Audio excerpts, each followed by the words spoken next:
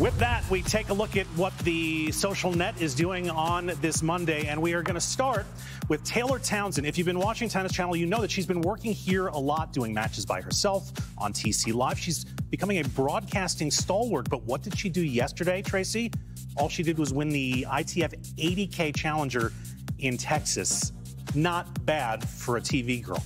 Absolutely, and she did not drop a set. And you know what they call that, Brett? They call that the TC Live, the Tennis Channel bump. We saw it with Sloane Stephens. She went on to win the U.S. Open.